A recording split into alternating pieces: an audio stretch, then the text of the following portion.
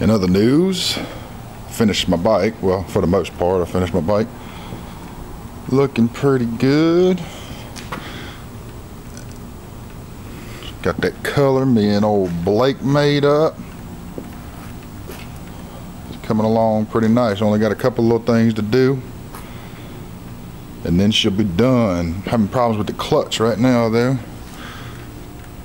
Y'all see that motor? If you want to know how to do that, go look at the link that I got in the description. We got a 21-inch front wheel, a lot less bulky rear fender, and my girlfriend named her Kawasaki. Hell yeah. Anyway, I'll do another video on this bike later on. So what we're gonna do real quick is explain how a turn signal circuit actually works. This way, if you have a chopper or maybe a bobber or whatever other vehicle that you have that didn't come with turn signals, maybe you live in a state where you have to have turn signals to get it on the road or whatever your reason, maybe you just like the safety. Either way, this video is gonna be able to explain how it's actually done. Now before I do this is working with electricity. If you've never wired anything before, please don't do this. Go to somebody who at least knows how, okay? Because I'm not gonna be responsible for you burning your bike up. It's not a complicated circuit, but if you decide to do this, do so at your own risk. So, I'm gonna start out first. You're gonna need a 12-volt ignition source. Okay, so we'll make this right here. This is gonna be a joint. All right, it's a joint in the wiring. Okay, we're gonna have a relay. All right, and then we're gonna have a switch. This switch in the center is gonna be the off position. The relay is gonna be 3-pin. Okay, we're going to put an R on that for relay, and then just in case anybody wants to pause this so that you know. And I'm also not going to do it upside down. I'm going to do it to where you can see it. So this is what we have so far. Of course, we're going to need some lights, so these will be our lights, right and left. Alright, we're going to put switch, right, left. Okay, now I'm going to go over these components here. Obviously, you know what turn signals are. You know their lights. If you're going to wire in LEDs, you're going to need some resistors. They sell them online. They're pretty cheap. All that does is gets the flash rate down, so that it's not flashing all kind of crazy like mine does. I just don't have mine in there. It doesn't really bother me, but some states they'll pull you over if it flashes too fast. So if that's the case with you, you're going to need some resistors to put in line by your turn signals. Okay, this switch, it's either going to be a 3-way on-off-on switch.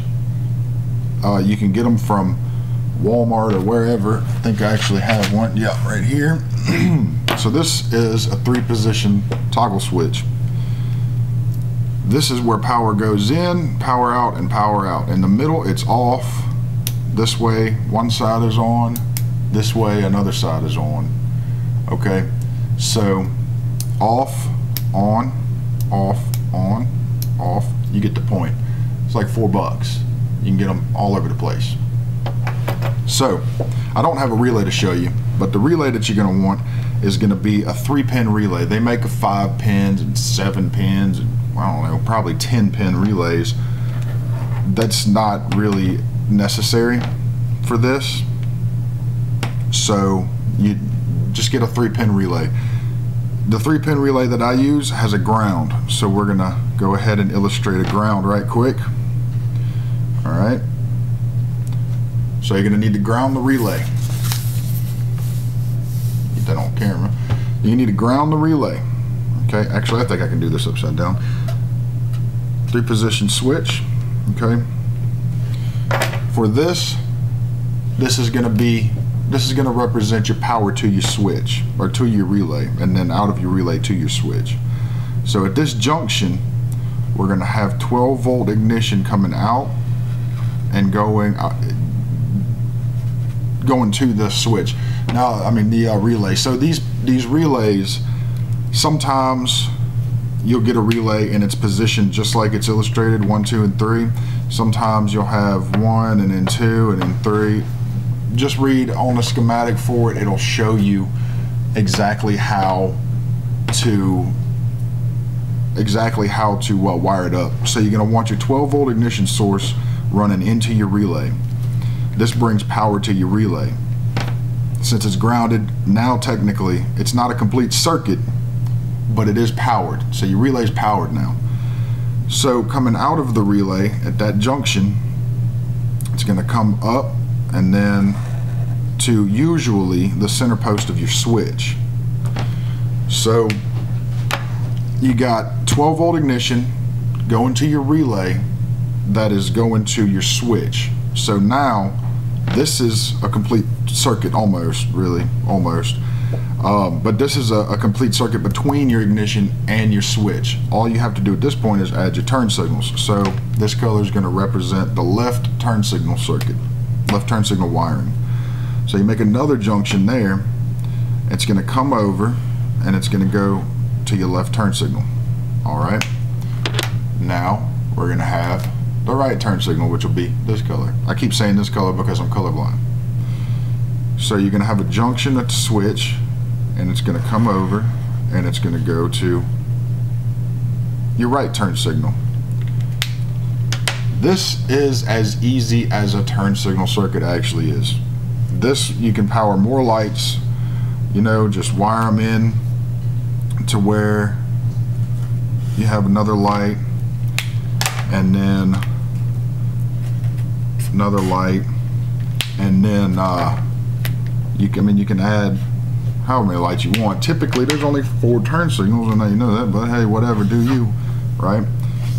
So this will be right rear, and then left rear, left front, right front. Okay, so that's your turn signal circuit. That's as easy as it is. It's not complicated. I made this video because a lot of people ask about this, and it's almost like nobody knows how to make a turn signal circuit.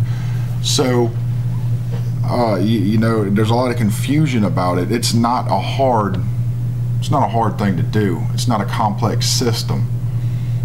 It's very simple. It's it's pretty quick to do. It's not, I mean, you've done it in a couple hours, but this applies to anything with a 12-volt ignition source or a 12-volt power. You can run to a battery if you wanted to, but I wouldn't. But you could. Another thing to look out for is whatever 12-volt ignition source this is, say you come directly off of the key, okay, you're going to want to put a fuse in here if you do that, okay? So I'm going to write on top of here in case y'all want to freeze this video, pause this video, whatever, and I'm going to put from key equals fuse, and we're going to say a 10 amp because that's pretty standard on a turn signal circuit. Okay, so if you come from the key, you're going to want to wire in a 10 amp fuse. If not, if you're coming from something, say like I don't know, your headlight or what, don't pull it off your headlight because it'll pull power from your headlight sometimes. But your brake light circuit, or say whatever, you know, there's already a fuse there. But either way you do it, just make sure that you have a fuse for your power. Other than that, it's this simple. It's very easy. There's nothing to it. Alright, so there you have it. The next videos that we're going to end up doing are going to be more tutorials. They're not going to be pieces of paper. They're going to be actual hands-on videos where I completely disassemble a CD carburetor and rebuild it, or rejet it, or maybe a whole series where one video is cleaning, then rejetting, then performance upgrades that you can do at your house for free almost. There's going to be a lot of other cool stuff, so stick around, check it out. like and subscribe if you want to get updates of when we put out videos. We're about to start doing a lot more, and they should bring y'all some pretty good value. You should be able to learn a pretty good bit of stuff. So if you would like to, go check out our store. The link is in our description. There's also a discount code for 15% off. It is YouTube20. They wouldn't let me put 2020 for whatever reason. So YouTube20 is a discount code to get you 15% off anything in the store. So go check it out, and we will see y'all next time. Thank you.